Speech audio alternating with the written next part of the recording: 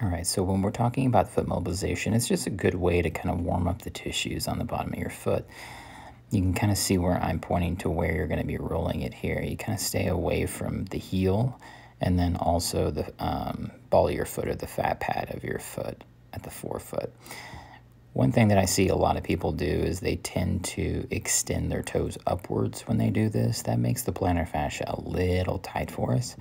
So I tend to actually tell them to curl it under, your toes under, or keep them straight as you kind of roll over. It doesn't necessarily need to take a long amount of time here. I'm just showing you a couple different options with one ball that has some tiny spikies on it, and then another one that's just flat. A couple minutes at the most for each foot, and then you can get to going on things.